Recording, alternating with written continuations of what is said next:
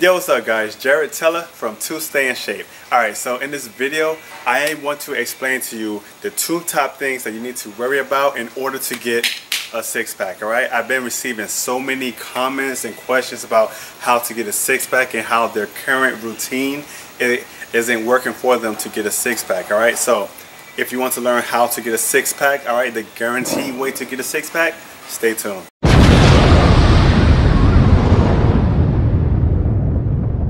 Now, the first thing that you need to worry about in order to just lose weight, alright, because see, we all have a six-pack, alright. This six-pack that you see here was always here. The only problem was that there was fat covering it, so you couldn't see it, alright.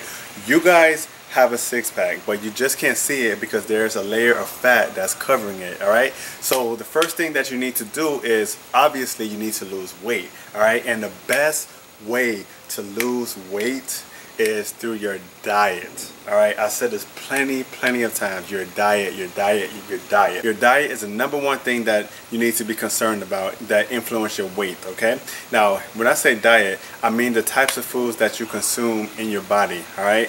The types of foods that you should be consuming, alright, is low calorie foods, alright, with high nutritional content, alright? So, obviously, this is foods such as vegetables, alright, fruits, okay, nuts, alright, just all organic foods. I know it's hard because you're used to the cookies, you're used to the cake and the brownies and that cheeseburger at McDonald's and the McDoubles and so forth, because I was, alright. But if you want to lose weight, you have to change your mindset. You have to start eating healthier, alright. So for example, your breakfast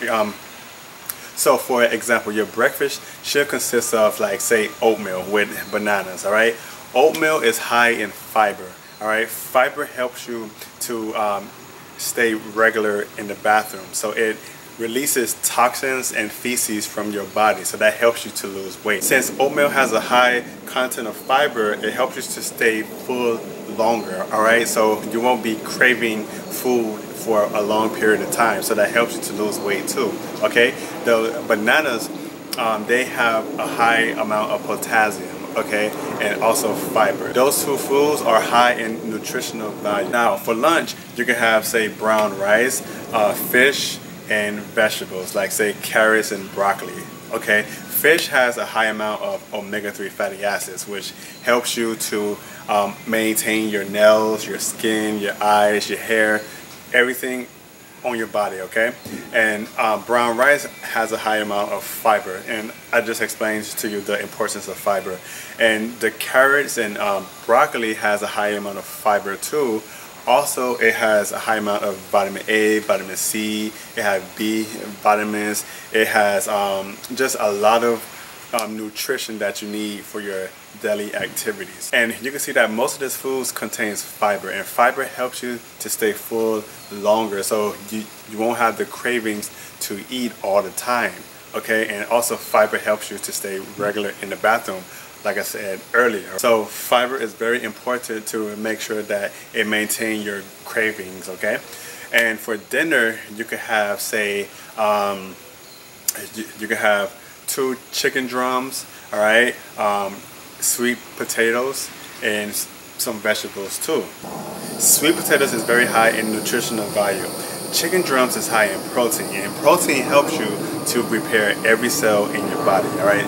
We're talking about building muscle, we're talking about wound healing, we're talking about any healing that your body does, it needs protein, okay? So chicken drums contains that protein that you need to heal properly. And like I said, the vegetables is just high in nutritional content also, and you need your vitamins and nutrients in order to stay healthy and alive. So that is a rough draft of a meal plan that you could follow in order to lose weight, alright? So number one thing that you need to be concerned about is your diet. Diet is the biggest influencer of your weight, okay? So make sure that you're eating healthy in order to lose weight. Now, the second thing that you need to be worrying about is exercising. Exercising is obvious. You need to stay active in order to burn the calories, all right, so that it won't be converted into fat, all right?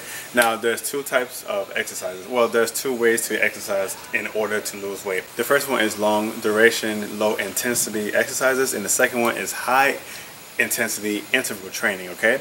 Now, the long duration, low intensity exercises include, say, jogging, walking for a long period of time, biking for a long period of time, swimming, just any activity, all right, that involves the same movement for a long period of time, like say over 30 minutes, all right, well, at least 30 minutes. Now, the high intensity interval training is exercises such as sprinting for 100 meters 8 times, all right?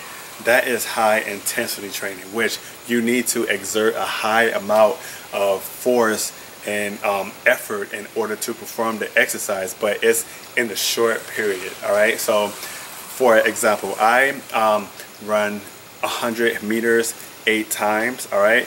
I rest in between sets, but in between sets I rest only 10 seconds and I'll sprint for 20 seconds, all right? So the whole exercise routine is about 20 minutes, but in those 20 minutes I'll burn the same amount of calories as a person jogging for 1 hour, all right? So you can see the benefits of performing the high intensity interval training, but it most likely, well, it's a greater chance of you being injured when you perform the high intensity training, all right? So just make sure that you stretch, all right? You have to stretch in order to prevent any injuries. All right, guys, well, I really hope this video really helped you out, all right? I really hope that you have a clear understanding on the proper way to lose weight, okay? And I know it's summertime and you really want to have that perfect body, so I'm here to help you guys out.